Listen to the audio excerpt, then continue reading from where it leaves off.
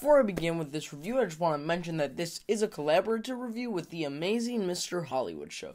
Check out his review below for this film, because I'm not going to put it up here because I want you to give his channel views. So, yeah, now that we've gotten that out of our way, check the video on the description, then come back here to watch my review of Daddy's Home.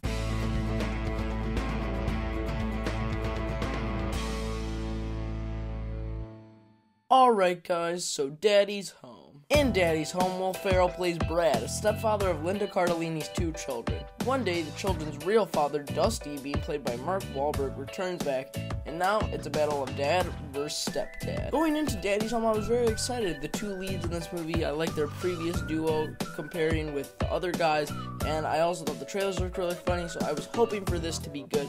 Finally, I saw it Sunday night, and how was it? Well, let's find out. Now, Daddy's Home isn't the great comedy that I hoped it was, however, it was still a decent comedy. First, let's talk about the acting here. Mark Wahlberg and Will Ferrell work very well together as their previous duo.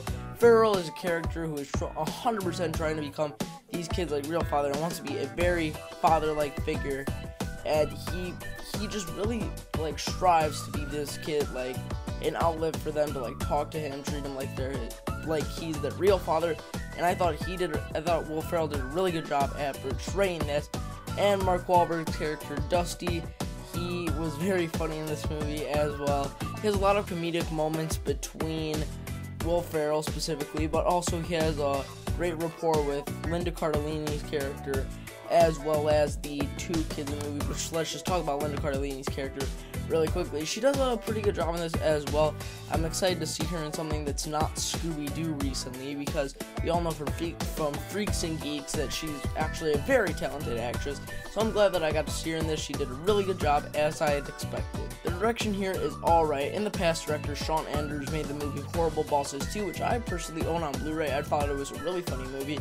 So I'm surprised that this wasn't that funny, because this movie has a large amount of childish humor, and at moments it overweighs the somewhat adult humor elements of the movie, which I didn't really care for at all. Writing here is very childish as well. The movie is written by 4 writers, and 2 of them in specific. One of them is Ethan Cohen, who made previously this year the terrible Get Hard, if you guys remember that, from February with Will Ferrell and Kevin Hart. So, I mean, I wasn't really expecting the writing to be too solid. However, it's also written by Adam McKay, who's written some of the movies recently, like Ant-Man, The Big Short, which I heard has a really good screenplay, Step Brothers, and I enjoy Ant-Man and Step Brothers. I think they're very well written films. However, here it's just, I don't even think he had much to do with the writing of this movie, even though his name's labeled on it, because it's just a lot of the humor here. It's very childish, and I was sitting in the theater waiting for it to pick up and actually get me interested, rather than just have dumb joke after dumb joke after dumb joke. Now, it might sound like I hate the movie at this point, but I really do not. There are definitely some moments that I was laughing out loud, specifically when they're at the Lakers game and he is called to throw a half-court shot, I believe, yeah.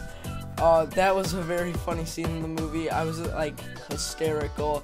And the movie also has a great cameo at the end that alone just brings the movie up like half star, and it's like nearly worth admission just for that cameo. No, I'm kidding, but it's a pretty cool cameo. Overall, I'm gonna give Daddy's Home a C+. Thank you guys so much for watching, and until my next review, I'm Random Mr. 401, and I will see you all later.